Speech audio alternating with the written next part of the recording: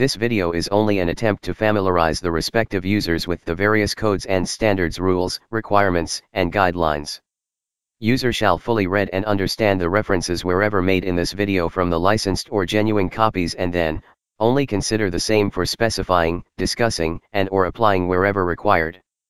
Dialogues, descriptions and intent of the video are virtuously personal and in no way tend to undermine, modify, replace, substitute the intent, definitions, and descriptions made in the referenced codes and standards.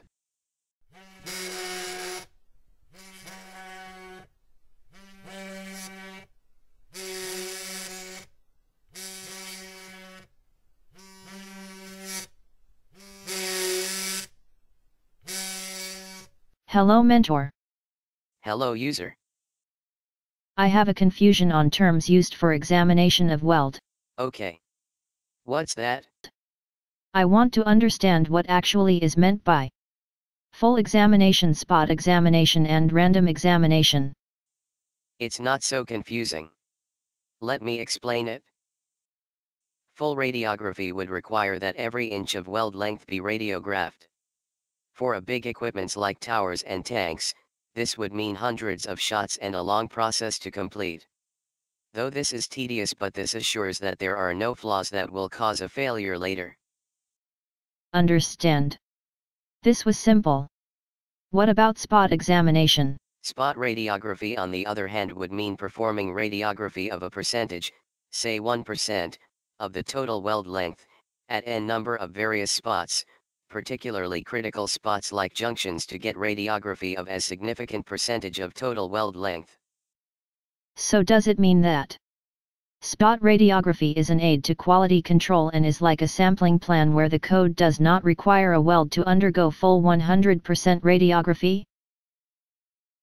Yes, it does. Typically, if the equipment or piping is very critical, then codes, standards, and guidelines would require you to do full radiography. If, say, it happens to be a water tank, spot radiography is generally good enough. Hence, accordingly, it means 10% spot radiography is 10% of total weld length combined of all identified locations, while full radiography is 100% of the total weld length. Yes, you have understood it clearly. Then what is random examination? As 100% examination is complete examination of all of a specified kind of item in a designated lot of piping. And spot examination is a specified partial examination of each of a specified kind of item in a designated lot is spot radiography. Similarly, random examination is complete examination of a percentage of a specified kind of item in a designated lot.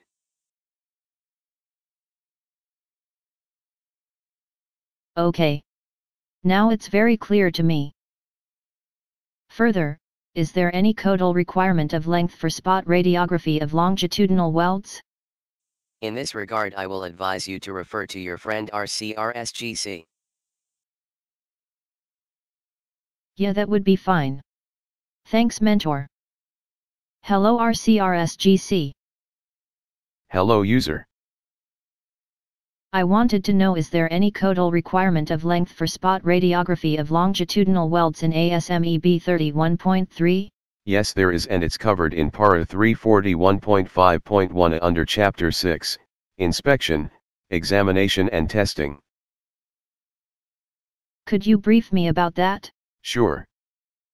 The requirement is of 300 mm, 1 foot, in each 30 m, 100 feet, of weld for each welder or welding operator.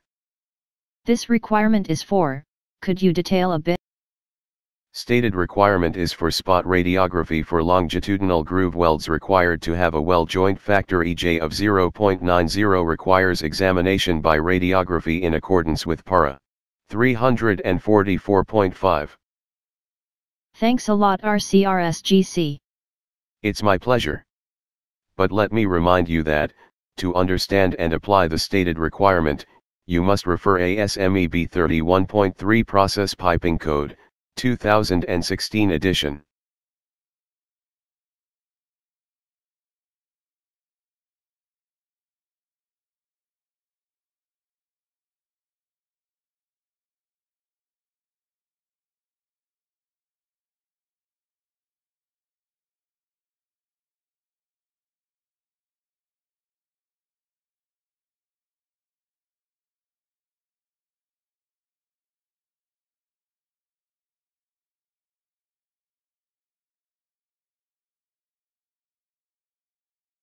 This video is only an attempt to familiarize the respective users with the various codes and standards, rules, requirements, and guidelines.